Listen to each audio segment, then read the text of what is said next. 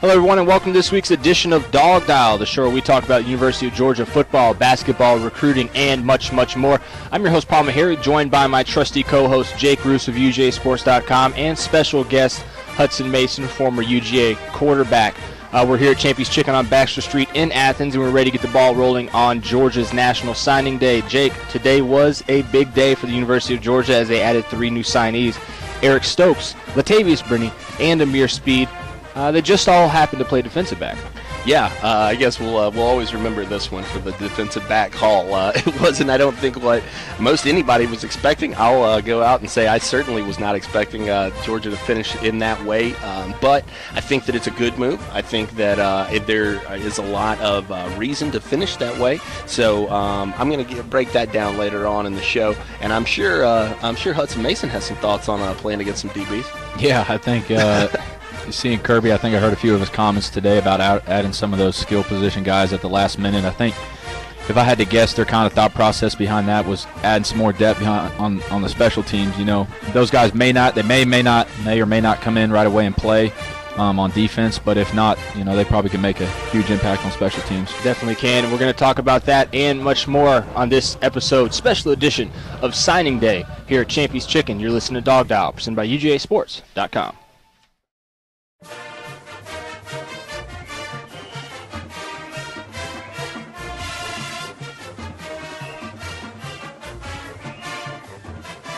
And welcome back to DawgDial. I'm your host, Paul Maharry, joined by my trusty co-host, Jake Roos, and Hutson Mason, former UGA quarterback. And guys, today's signing day. Today was a huge day for the Georgia Bulldogs and what they accomplished on and off the field in terms of their recruiting success. They were able to add 3 new guys, all defensive backs. We broke down the names when we started the show. But Jake, let's talk a little bit more about those guys. Obviously, that's what everybody's wanting to talk about right now. There's a couple other names they want to talk about, but these are the ones we'll talk about first. Sure. I guess we should start off with probably Aubrey Solomon. Okay. You know, that was that got the morning rolling. Probably not in the fashion Georgia would have wanted, but you know, that's the way the cookie crumbles for 5-star defensive tackles. I'm sorry, they just don't grow on trees, so everybody on earth wants him. And Michigan had him at one point, obviously lost him later down the line. I think things obviously changed going on into his recruiting process, and I really think Michigan coaches were able to redeem themselves in a really big way. I think that was pretty key for them. You know, I asked him about that during the interview. You know, I said it seems like there was a time where there were some comments made during the Army All-American game, and then he had decommitted and said it was because they didn't know who he was. You know, there were all these things that kind of went into it, but you know, they kind of played it as, well, everybody deserves a second chance. Let us have that opportunity to show you that we really need you and that we mean a lot, that we mean what we say.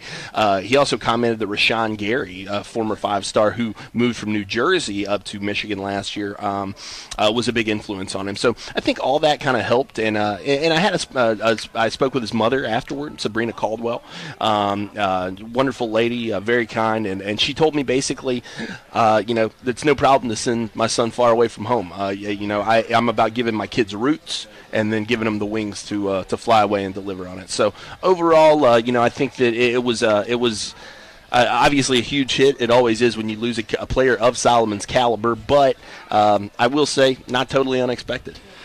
Speaking of unexpected, Hudson, I'm going to bring you into this. This is 2 years in a row Georgia's lost out on a 5-star defensive tackle. Does that worry you at all as a former player, and now you're kind of more of an analyst looking at it that way? From the whole class aspect, obviously everybody wanted Solomon. That was the piece that signing day would be complete had he signed with the Bulldogs. That wasn't the case. Now everybody's looking back and saying, well, that's 2 years in a row. How are we going to stop this trend? Yeah, I don't think so. I mean, there's so much talent in the state that you can't get everybody. You know, and I saw today where last year we only signed 2 out of the top 10 recruits in the state of Georgia. This year we got 4 out of the top 6, 11 out of the top 16. So we definitely brought in an influx and a greater amount of overall talent from the state. But, you know, I personally thought that he was going to go to USC. I'd read that, you know, he had some West Coast ties, some California ties. It seemed like he was leading that way a little bit, so I was a little surprised that he decided to make the jump north to cold Michigan. But, you know, you can't – the coaches do what they can. They sell their pitch, and Georgia sells itself. But, yeah, you can't get everybody. What was your take when you were in school? Could you tell the difference between a 4-star defensive tackle and a 5-star? when they hit you? No, not at all. Not when they're hitting you. I mean, you can tell the difference between a 260-pound defensive end and a 315-pound guy, but no, you don't feel the impact of stars. Correct. Let's talk about the guys that Georgia did land though today. Sure. Let's talk about the 3 defensive backs and how they're a little bit different. I was able to go out to East Side and cover Eric Stokes' commitment. He was extremely happy that he was a Georgia Bulldog. I bet he was. What I had got from that was he found out late yesterday that he did have a committable offer, something that Eric definitely wanted from the beginning. I think Eric had always been a Georgia boy. He's not that far away. He's 45 minutes to an hour away from Athens itself. His family always wanted him to be in Athens. And when he put on that Georgia hat, he was extremely excited because he was able to do that. So what does he bring to the table, Jake, besides just amazing speed? Well, you can't say besides. Correct. Talking about I guess you're right. That is his number one attribute. It's the main thing that Eric brings to the table. You're talking about a guy who came out in the state track meet this year and was in the 10-4 range in the 100 meters. I mean, that's Olympic level stuff. I mean, that's getting into that area. There are just not a lot of guys, period, who can run that fast. And I will say, Roddy and I always kind of talked about it. At the end of it, if you go watch the video, he's got it posted on his Twitter. You can see that, he knows he's got it won so much that he kind of pulls up at the end. I mean, he's not even running as hard as he could into the end of it. So that's freak speed. I mean, there's nothing else to say about it. Where do I see him fitting in? That's the question that it becomes now with Eric. Will he play defensive back? I know that he plays some corner in high school and has done that.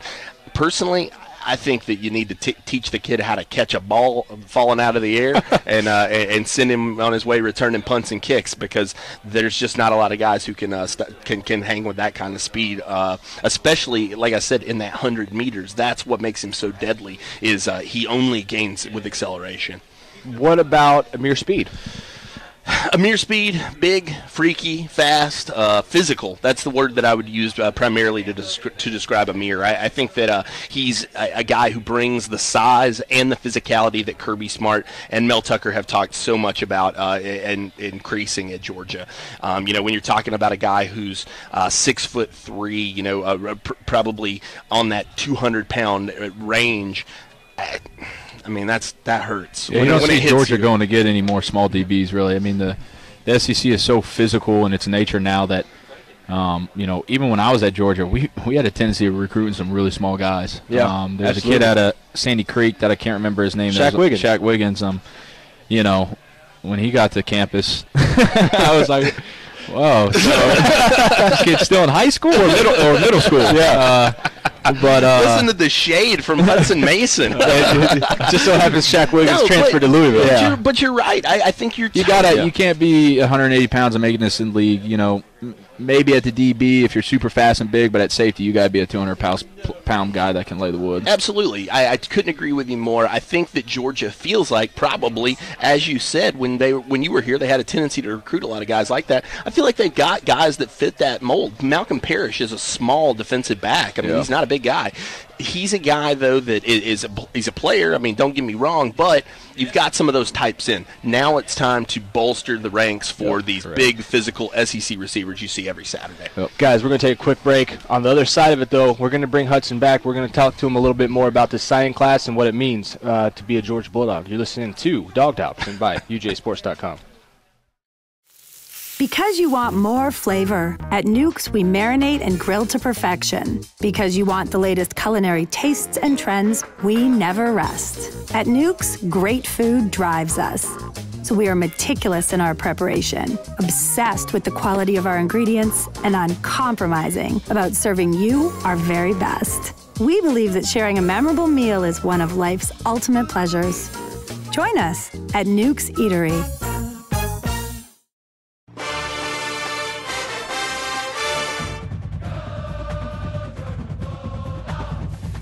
And welcome back to DawgDial. I'm your host, Paul Maharry, joined by my co-host, Jake Roos, and Hutson Mason, former UGA quarterback. And we're talking signing day, guys. Big things happen for the University of Georgia. They're sitting at, is it 26?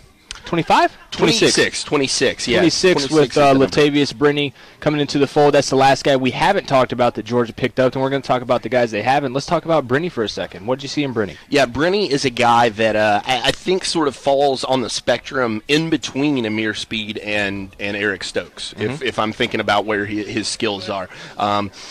Definitely not a complete prospect, but you're talking about another big guy, 6'2", in that 190, 195 range. And when you see him, it's very evident that he is that big. I mean, he's not one of those guys. Yeah, he's huge. I will say I've seen Speed before. Speed is tall and long and kind of thin. He's going to have to fill out a little bit more. I'm not saying he's got a bad body. He's just got a frame that's going to require some building. With Latavius, he looks like an SEC defensive back right now. I mean, and he's only going to get bigger. So once he muscles up, it's going to be ridiculous. I think that he's a kid that one thing I really like about Latavius for Georgia is that they were so sold on him so early. They offered him back, I think, in early March, if I'm not mistaken. Yep. Accepted his commitment over the summer. He decommitted, and they never really let up on him. I mean, we've kind of talked about that maybe he would be kind of an odd man out kind of prospect, but Georgia continued to visit him. He took an official visit. I mean, the signs were pointing to him being a part of things, and we just couldn't believe it. Yeah. I mean, really, that's where it was. So Georgia clearly kind of prioritized the kid, I think. I think that it was a situation with Brinney where, they made it known for a long, long time that they wanted him, and they got him, so I'm sure that they're very happy about the addition. So with Kirby Smart adding that size into the defensive backfield, how is that going to play on the football field? You talked about it a little bit earlier. Guys like Shaq Wiggins aren't coming in anymore. These guys are 6 foot. They can run. They can hit. They're a lot bigger. What does that mean in terms of the football field, Hutson? Well, I think from maybe a quarterback perspective, Kirby, it seems like, is kind of recruiting kids as far as what exactly the NFL's looking for in DBs. Long guys with long arms, long wingspan that can run. And from an offensive standpoint, I mean, it makes it hard because it creates a little bit of a mismatch disadvantage on offense. It's harder to take advantage of one-on-one opportunities. Safeties can not only play cover 2 schemes, but they can play tight ends and man-to-man. A lot of times, even back in the day, your safeties were smaller guys where, hey, if we were getting man coverage, we got a mismatch with our tight end. Now that if you're recruiting a guy that's 6'3", 6'4", 200 pounds, that's not a mismatch anymore. So football really all is about finding the mismatch, and offensively, that's why that makes that so tough. When you're out there and you're kind of breaking down the field, from the quarterback's perspective, I mean, can you spot a guy who's 5'11" as opposed to a guy who's 6'3" in that defensive back? I mean, does that give you that slight moment of hesitation? Can you see him out there? Yeah, you can, no doubt, and all that leads up to your film prep and your film study during the week. Mondays or Sundays, we get a list of guys' height and weights and who they are. And if a guy really is listed at 5'11" on a sheet of paper, he's probably like 5'10". Yeah. And, it's kind of some of the things you do in pregame warm-ups where I would used to memorize their height and weight and then kind of just see, do they pass the eye test, And like I said, some of the guys that are even listed 6 foot, 5'11", you get out there and you're like, man, this guy's a lot shorter. We could probably take advantage of him in the red zone or in certain opportunities. So it does. You do keep your eye out for that stuff. Speaking about that, I know we're going completely off topic, but is that something that you would tell Bobo? You tell him, look, I can take advantage of this guy, or is that something he's telling you? A little bit of both. Yeah. If I'd work one side of the field, I can't see the whole side of the field. So there's eyes from coaches up in the box and the backup quarterbacks on the sideline, and you come to the sideline and everybody is telling you, hey, I saw this or I saw this. We worked this side, but hey, next time if we call this play, be ready because if they play the same coverage, let's go back over here. So, I went to the Manning camp and they allowed us to sit down and pick the brain of Peyton and Eli. And this is just how cerebral Peyton is, but he would say a lot of times he would throw a ball into a certain coverage, and before the ball was even completed, he would turn and look to the other side just to see how they were playing the certain receivers over there. And I'm thinking to myself, like, how aware are you of everything that's going on to throw a ball and then to turn and look and say, oh, okay, maybe they were playing man over here. Next time when I come back to that, I might attack over there. That's incredible. Yeah, absolutely. But I think that what you're saying brings up a great point. I know that there were some people today, and we got Debbie Downer here next to me, who said, like, maybe this wasn't the greatest way to finish this thing off. It wasn't, Jake. You said that. It wasn't. I disagree with you. We've got 7 minutes. minutes. Oh, I know we've got 7 minutes, and we're going to go. I think it's a situation where Georgia, what do you want? They addressed their needs. Okay. Did they add elite players at almost every position? Yeah. Sure. Yes. Did they get bigger at the positions they said they wanted to get bigger Sure. at? Yes. The hay was in the barn before today.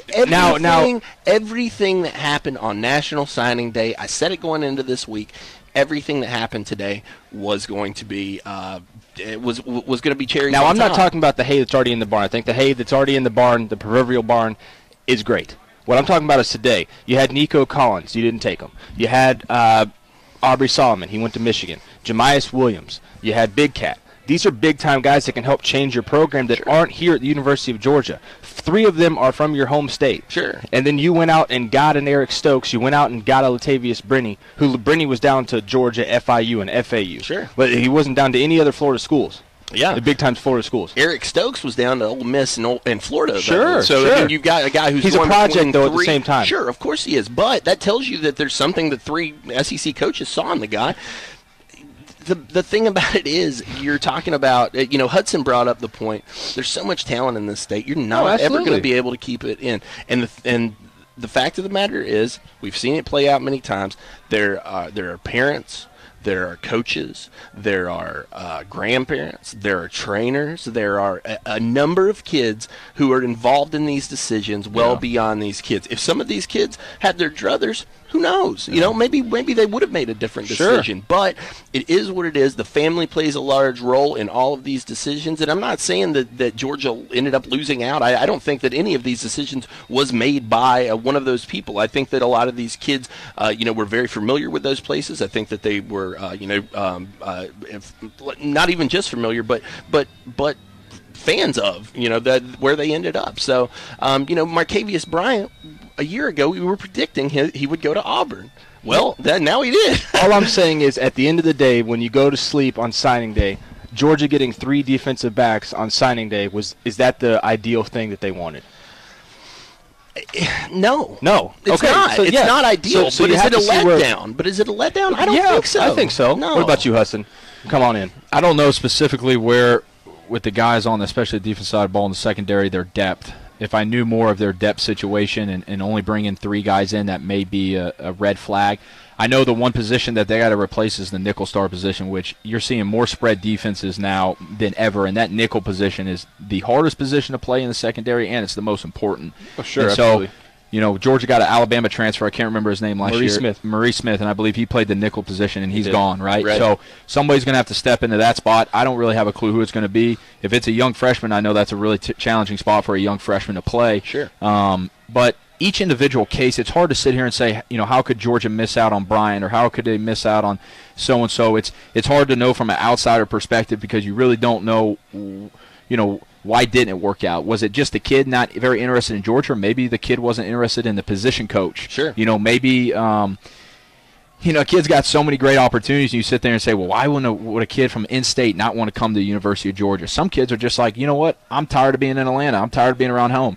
So you never really know what's going through a kid's head in each individual case. Yeah, absolutely. All I'm saying with the class, and I'll leave it at this, is that it's an amazing class. I think the guys that they had before signing day, incredible, best class I think they've ever had. I think Patrick Garvin, one of our writers, is getting on that, and I think it's Georgia's best class ever, period. Yeah. It's just signing day didn't work out like they wanted it to. That's all I'm saying. There were some other big fish that they wanted to fry, and they weren't able to catch them. That's all I'm saying. Sure. And that's what's going to leave a lot of people with a bad taste in their mouth. I'll tell you what. There were a lot of schools around the country that that would have traded their signing day surprises and big surprises for Georgia's class. Oh, sure. So I'm totally agreeing. I think that it's just short. I think it's short-sighted, personally, to look at it from that perspective. Could there have been more hype? Could there have been more? Yes, of course. There's no doubt about it. But somebody I read this post earlier on the message boards at UGAsports.com, and I thought that this spoke to the mentality that sometimes people get into. They said this class is good enough to win the East, but it's not necessarily good enough to win a national championship. I said, okay, fair. let's start with winning the East. yeah. Let's get over that hump. And then beat Vanderbilt. Can you get over that hump first, and then can you move on from there? Then you got to win the SEC. You got to lay these foundations. Those things, frankly, just haven't been in place in the last couple of years. So it gives them the opportunity to start laying that base that Kirby Smart wants to build, the direction he wants to take the team in, and this is where it starts. These are the building blocks. I mean, last year, the majority of that class was still Mark Richt's class. This is Kirby's vision. You're getting to see it. It's tall defensive backs. Absolutely. It's big, massive offensive linemen. It's guys who kind of roam in that the middle of the defense, the outside, inside linebacker position, guys who can flip in and out of there and rotate through. Those are the big things for me. You're getting a very clear sense of what he wants to do, and I think he delivered on that. Could he have gotten some surprises? Yeah, no doubt. I think sometimes also we put a little bit of too much emphasis on just the recruiting aspect. I mean, as a coach, you don't get to this level if you're not a great recruiter, but just as important as being a great player developer. Sure. You know, as soon as you step on campus here, the reality is the coaches, they don't really tend to care about you as much as they did. Oh, yeah. I'm not saying that in a bad way, but the reality is, you know, the coaches, it's all about production now. Correct. And, you know, I think that's where the coaches across the country, and specifically at the University of Georgia, you've got this, that's half of the pie. Get the great players in, but what do you do with them now once they get their foot on campus? You're exactly right, Hutson. We're going to take a quick break. We're going to come back. Great discussion going on right now on DawgDial, presented by UJSports.com.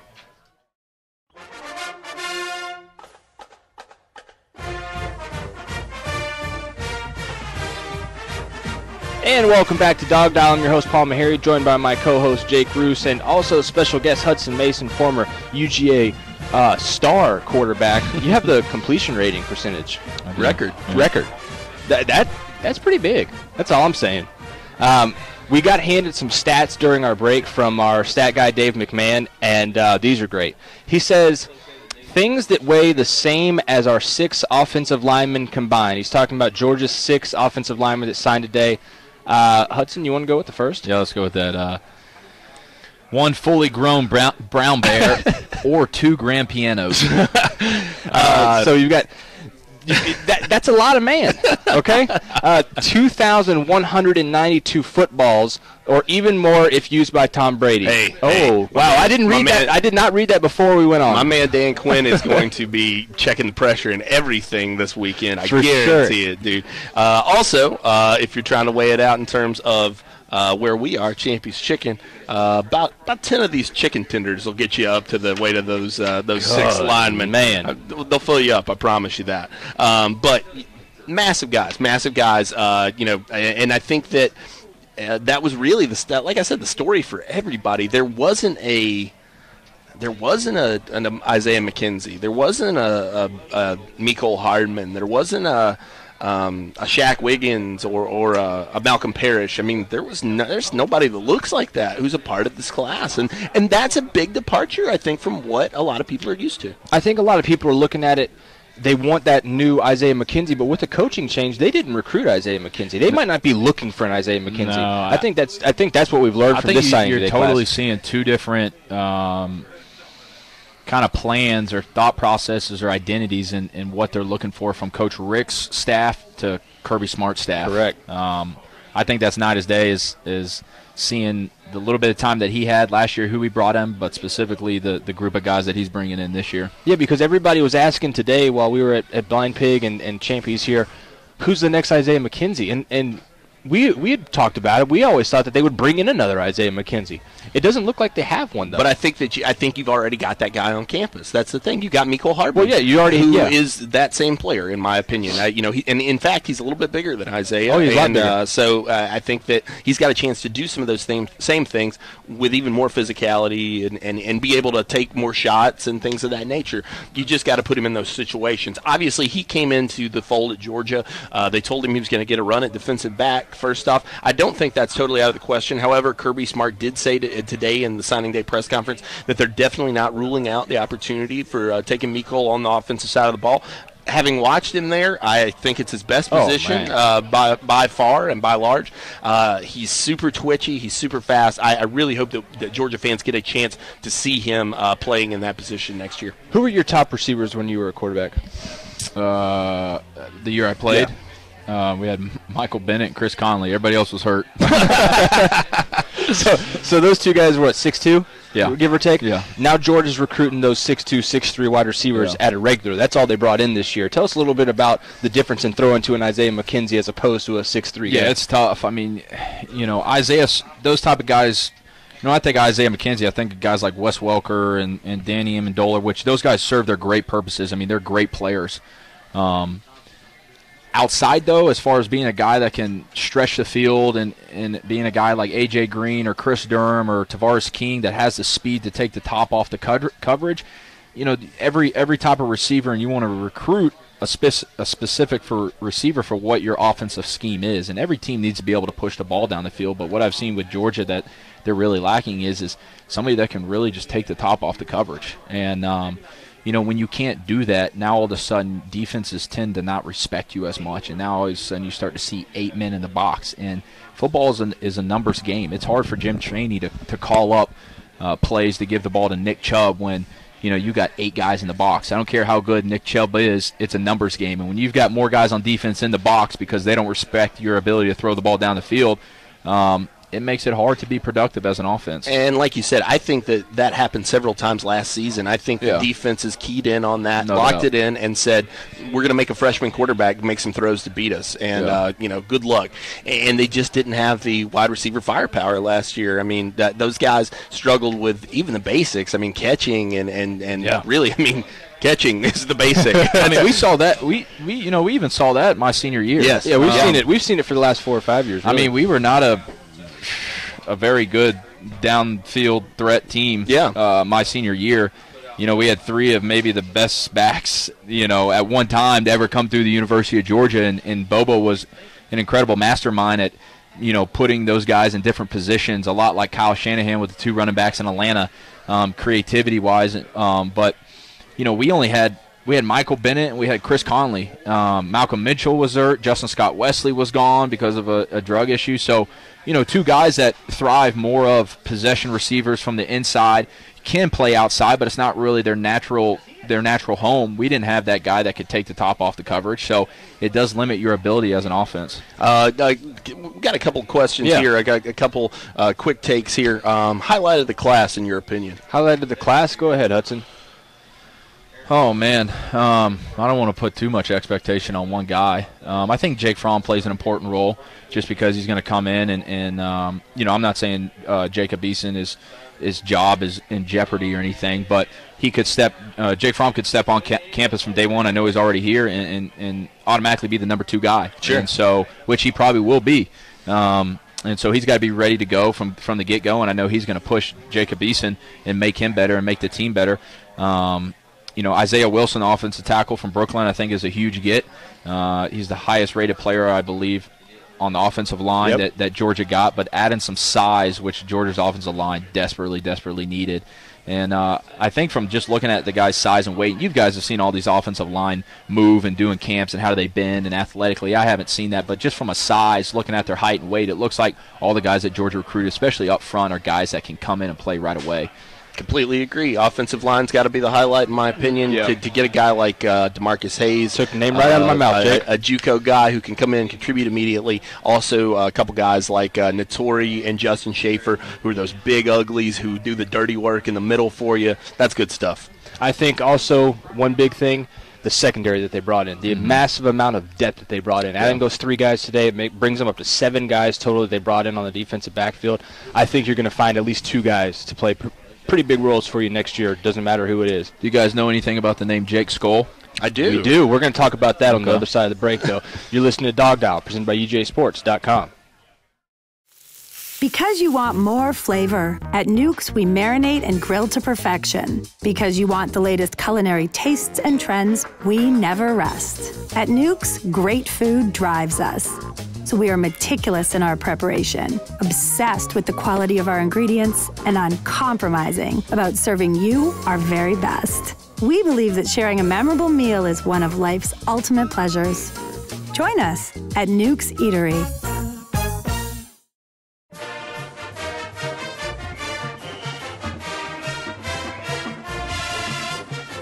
And welcome back to DawgDial. I'm your host, Paul Maharry, joined by my trusty co-host, Jake Roos, and Hutson Mason, former UGA star quarterback. And guys, we've been breaking down the class, breaking down what it means for Georgia, breaking down what type of different offensive philosophies at Cheney. You can see them recruiting different type of guys now. Hutson, the question I want to ask you, though, is this an overall great signing day for you? Yeah, I think so. I don't read too much into how many stars teams got, but I mean, anytime you can sign a top 5 class, that means you're bringing in really good players.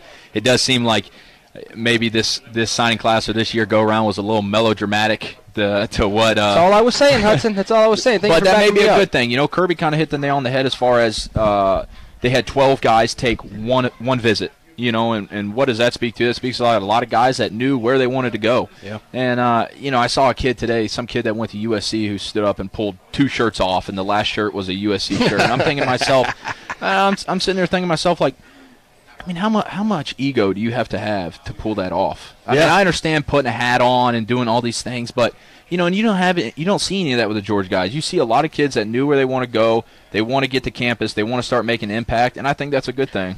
Paul wanted fireworks and cakes and all. Yeah, I think that's pretty cool. I definitely get what Hudson's saying, and I think that they have a very good class in terms of character. That's something we haven't touched on. Sure. The character of this class with guys like Jaden Hunter, with guys like Deontay Demery, with guys like Notori Johnson, they all became a family very early on, and I think that's what Hudson's hitting on. They have these guys coming in, and they are all extremely bought into what Kirby Smart is selling. Seems like a lot of them were recruiting each other. Exactly, yeah. A huge group text, things of that nature. And there's a big feeling when you get something like that going where, we're talking about, responsibility and how these guys will shape out. There's my brother's keeper. It's a camaraderie. Exactly. Jaden Hunter and Malik Herring, Jaden's not going to let Malik be getting into too much trouble. Correct. And if he is, Jaden's going to be there with him. Correct. I'm telling you, that's just how it's going to be. I don't think some of these guys know how much trouble they can get in Athens. So I don't know that anyone can get in trouble in Athens, Hudson. Boy. I don't know what you would even be speaking of. But I think that's so important. I'm glad you said that because I do. There's a sense of camaraderie with these guys.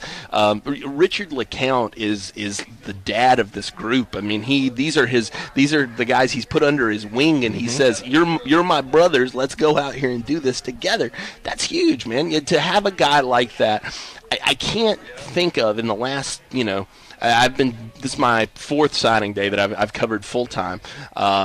There's not been a guy like that for Georgia in the last 4 classes that was really the rallying point for the whole group. Correct. This camaraderie that they have here, did you guys have that back when you were in Hudson? Did you guys have that one guy that kind of brought you guys all together, kind of like how Richard was?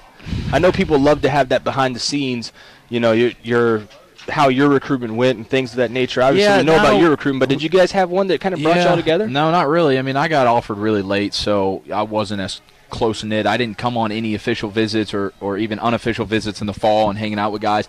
I played against Michael Bennett and Brandon Burrows in high school, a guy from Alpharetta and Walton, so I knew who they were, but never was really that close of friends with them. But, when I got here and I went on my official visit and I signed, the guys in your class are the guys that you really become the closest with. I can remember the receiver that went to Tennessee from North Georgia in my class. He was committed. Rick Rogers. Rick Rogers, thank you.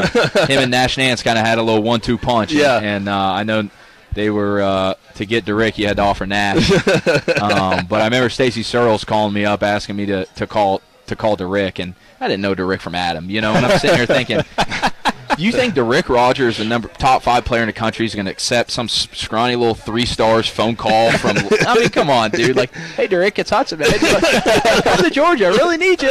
I mean, I don't know. So I kind of blew that off and was like, tell us a little bit about once they get to campus, Hudson. What they're coming in, their egos have been pumped up since freshman year, man. I mean, they've been to so many camps, to opening, Rivals 5-star. They're a 5-star. They're a 4-star. Do they bring the swagger, or are they nervous? Yeah, when they come in, do they? It's a little bit of mixture. Okay. I mean, and do you bump those kids down pretty quick?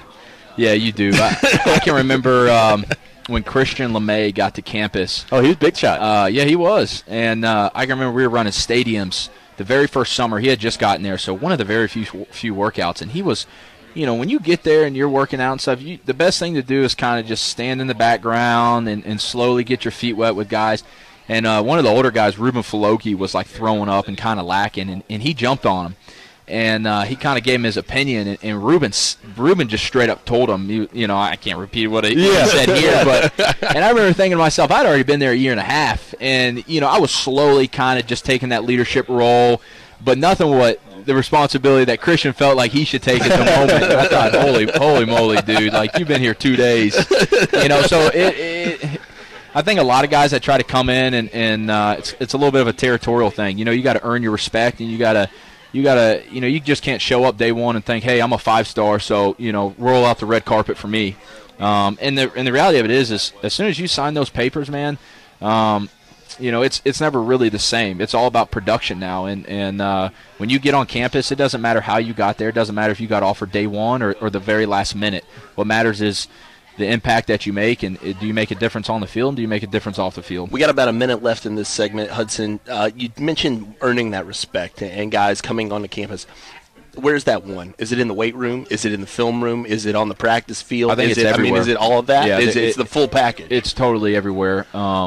Because we've been around guys that want to lead on the field and say, hey, do the right thing, and then, they're downtown Athens, passed out on the sidewalk, and I'm not saying that I'm not saying I'm holier than now, and I'm not saying that, I haven't had a good time in Athens, but you earn your respect by everything you do, every single second of the day, and you don't talk about it, be about it, be the first guy in the weight room, be the guy getting extra reps, be the guy on Sunday afternoon when everybody else is at home watching games, sitting in there breaking down film, and guys catch on to that.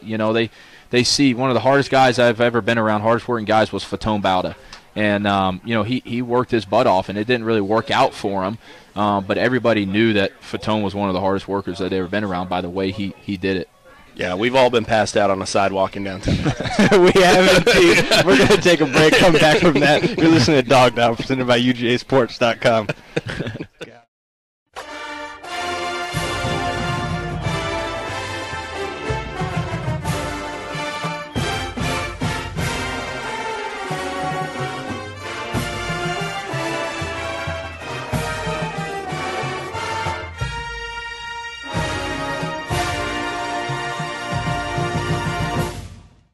All right, and welcome back to DawgDial. It is our final segment. Everybody knows that. I want to give a couple quick shout-outs here to round things out. First off, got to shout out Hutson Mason. Yeah, man. Brought some killer stories today. Had me cracking up. The Rick Rogers story is one I'm going to remember for a long time. So thank you for clowning on yourself a little, Hutson. It was great to have your insight as well. Yes. Also, got to shout out the Fountains.